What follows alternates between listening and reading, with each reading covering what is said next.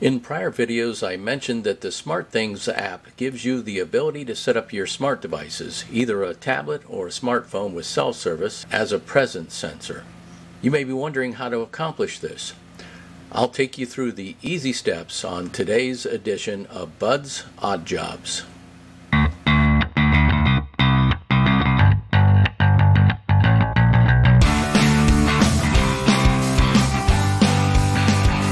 If you already have your SmartThings app installed but you're not currently using your smartphones as presence sensors, your first step is to turn on location services for the SmartThings app.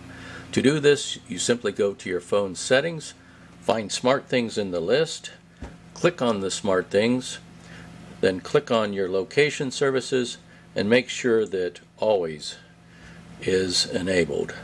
Once you do that, you can go to your SmartThings app. Okay, so to add a location to your SmartThings app, you want to click on these three lines over here on the right side of the lower right side of your phone's app. Then up here you want to hit on the little gear. First thing you want to do is give your home a name. I've called mine Bud's Place. Then you can choose to either take a photo or you can use some of the stock photos that are included in the app. I had selected this particular photo here. Then the next thing to do is to tap on the map to find your location, and typically the app is very good at pinpointing your location. If you do have to move your location a little bit, if it's not exactly right, you just long press this and it'll change the location of the pin. This black little dot here adjusts the perimeter of your geofence. So if you want to make this wider, it actually tells you how many feet, or you can make it narrower. Now what this geofence does, I explained in previous videos. Whenever you enter that geofence, then it identifies your device as home. And then once you exit that geofence, it obviously shows that you're away. And that's what triggers the hub to perform certain actions when you either come home or whenever you leave. If you're comfortable with that setting, then hit save.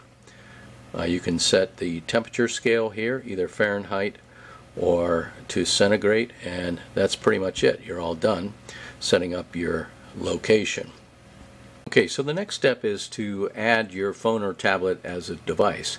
To enable this feature, I'm going to show you the steps in the SmartThings Classic app.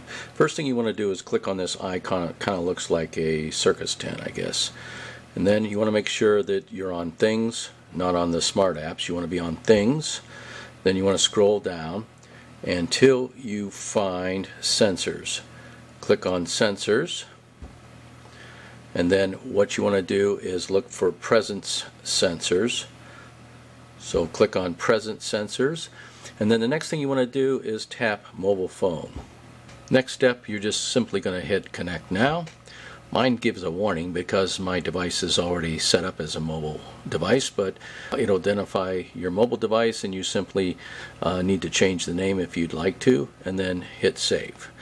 Then once you've done that, you simply go to this what looks like a house icon.